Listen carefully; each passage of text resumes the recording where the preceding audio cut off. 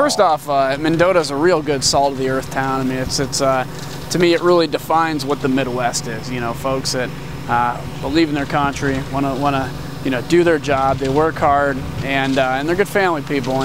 And Ridley here is a great example of something that you don't necessarily think about in Mendota, and you don't think about all the products that can be made here and can be made in other areas, and what they do to develop the country that we have today. So it's really, for me, I love coming and seeing areas companies that produce things in my district, and it's great seeing what Ridley does, and frankly, I hope they have and I expect they'll have a really great, prosperous future and get even bigger.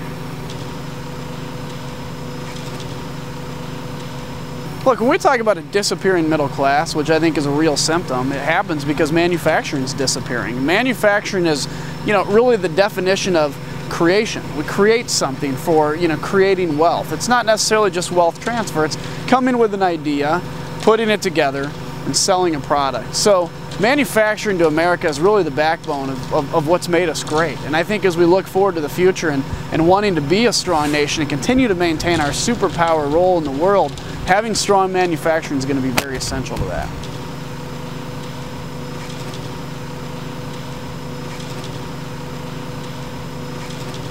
I say there's hope. Look, America is still one of the greatest countries for manufacturing, but we've seen a decline in that.